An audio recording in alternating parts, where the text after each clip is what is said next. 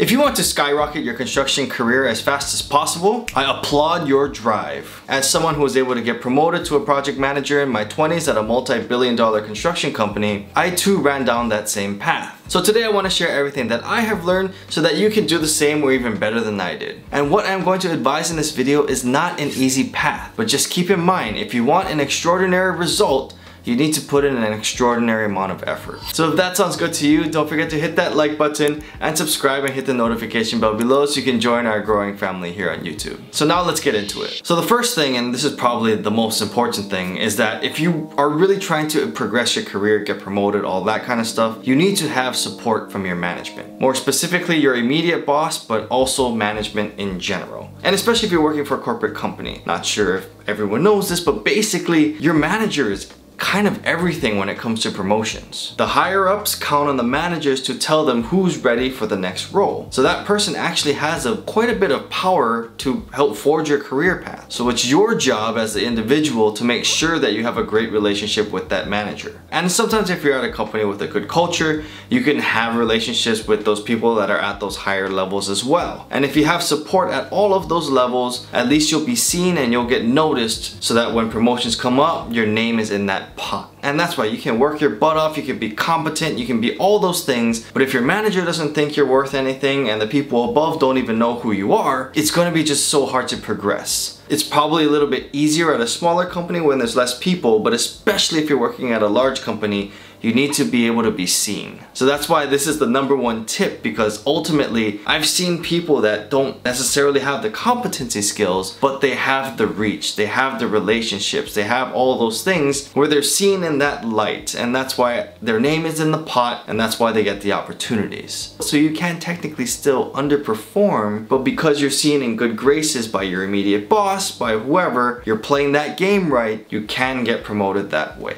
I do not suggest that this is the way.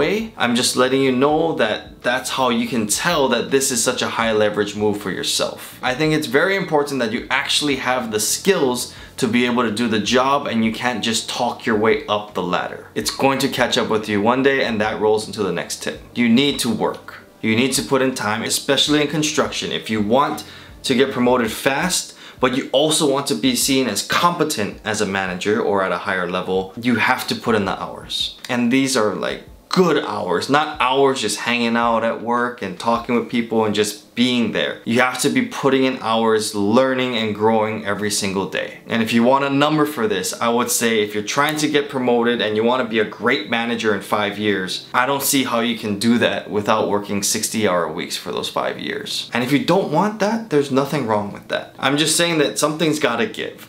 If you want to be both the great manager and you want to do it quickly, that's the only way that I see. If you want to do it quickly but you don't necessarily care about how great you are, sure, you don't have to work those amount of hours, but in order for you to get that experience that's necessary for you to be that manager, and we'll talk a little bit more about some specifics in that later, you have to put in the time. There are so many different aspects of the construction industry that you may not see on every single job, and that's why it just takes that time. It's nothing that you can necessarily just learn in a book. You have to experience it to truly understand this industry. So like in my example, it took me about 7 years to get to that level, and that was me working, you know, almost those 60-hour weeks. Sometimes you're working 7 days a week. It's just part of it, and that's just what I wanted. I loved it. I wanted to grind it out. I wanted to keep learning so that each job that I went to, I was gaining either more skills or improving on the skills that I already had. And I came into the industry with 0 construction experience. So again, that's the debt that you have to pay down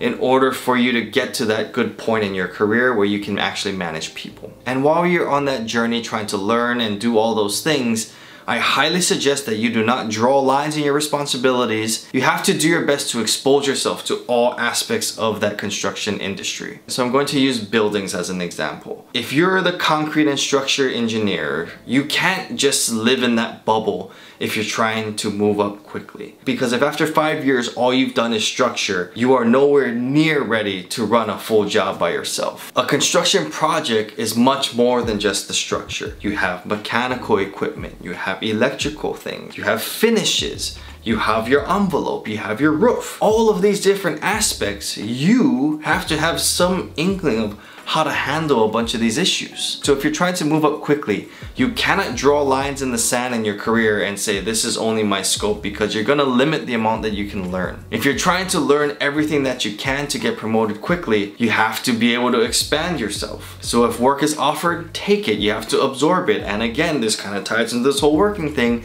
If you're doing stuff outside of the scopes that are provided to you, you're going to have to spend more time doing it. And if you want your managers to see you in a good light, you can't just take on all this work and not perform. So you can kind of see how all of these little things tie into each other. If you want to move up quickly, you have to have this big breadth of knowledge. To get that big breadth of knowledge, you need to be able to expose yourself to it. But it's not normal on jobs to be in charge of everything, so you're always going to be given a small portion of it.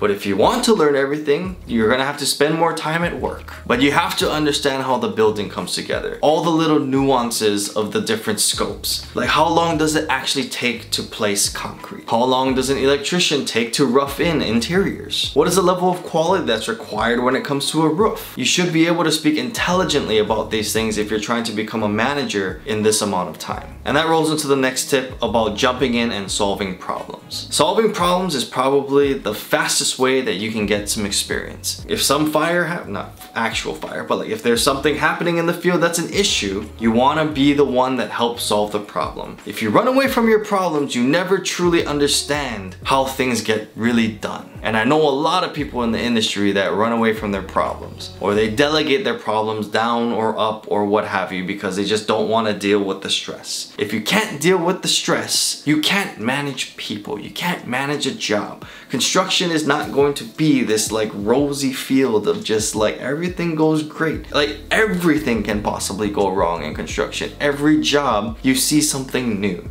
that you're like, I would have never thought that that would be a problem. So if you don't like solving problems, I'm sorry, you're not gonna be equipped to deal with things if you're trying to get promoted quickly, if you're trying to accelerate your career. So any problem that comes up, be a part of the solution, find out what happened, how to solve it, and take it to completion. So that's the technical side of things, right? You're starting your career, you're trying to learn, you're trying to look at all of these different things, and you're just trying to gain that technical knowledge. What does it actually look like to install a roof, or to rough in, or to roll out PT cables? Like, what do all of these different things look like? And once you get all of that down, you're spending time in the field, you're getting the hang of all these different trades and how they come together, the next thing you have to do is work on your people skills. And this is coming from experience. And even to this day, I think I need to do a little bit better in this aspect. But when you become a manager, yes, as a manager, you need to have the technical backing so that you can help people and teach people below you how to do the work. What almost becomes more important is, how do you inspire people to do the work? How do you deal with all the different personalities that you have on site? How do you deal with the owner, the architect? There's all of these different types of people that you are now in charge of, for lack of a better phrase. If you don't know how to manage people, if you don't know how to talk to people, if you don't know how to make people like you, sort of, I mean, you're not going to be a very good manager. Because ultimately, as a manager, you can't do everything yourself. You are counting on people to do things from all aspects, not just your own team, but on the design side, but on the owner side. So if you don't have the skills to bring people together, you're going to struggle. So it's those soft skills, just keep that in mind, that you're going to have to work on as well, in addition to the technical skills that we were building earlier. So you're learning how to build, you're learning the people skills, and now you have to have some skills of actual project management, because you want to be able to do the job before you get the job. I know there's some people that are like, if I'm doing the job, they should pay me for the job. Like, I don't know, again, that's just not my style. I would want to have that feeling of, hey, I've already done this before, so when I get the role, and then that role comes with expectations, like I'm ready. I don't want to be the person that's promoted without having ever done anything that's required in the role. I don't know, people are gonna look at you and say, hey, you're the project manager, I mean, you should know how to do your own forecast. You're the project manager, you should know how to write your own subcontracts. And I just would never want anyone to be in that situation where you actually don't have the skills to do any of that. So again, if you're trying to get going early, you're gonna also have to juggle those extra project management skills. So what are those skills? One of the big ones is just understanding the financial side of the business. So what does that mean? It means, do you know how to manage the cost of a project And do you know how to forecast your future costs? So you're gonna have to know how to crunch some numbers. And it's one thing to manage a budget, but in order for you to forecast, that's equally as important as well, because you need to know where the job is going. And this all ties back to that experience that you have gained on the front end. Because how can you know where your rebar guy is going to end up at the end of the job if you have never seen anything happen in the field of how that gets done? How are you going to know that the glass guy is on track to finish on time if you have never seen that install happen, or if you've never dealt with it, never seen what that duration actually plays out to be? Ultimately, construction is a business. Now, most of us don't do this as a non-profit. So as a manager, it is your job to make sure that the job is making money and that you are protecting the financial interests of the company. And that is something that you'll ultimately be held to at the end of the day. The other side of project management, the contract and the risk side of the business. So in your contract, you have to know what your deal is. The contract is the rule of the game. If you don't understand your contract, you're not gonna know what all your parameters are, when you have to give your notices by, what your liquidated damages or your costs are essentially if you're late on the job, how much profit can you charge on changes. All of those things are explicitly stated in the contract, and you need to know that and communicate that to your team. The other part of the contract is your schedule, and schedule is so big these days, right? With all these lawsuits, litigations, delays,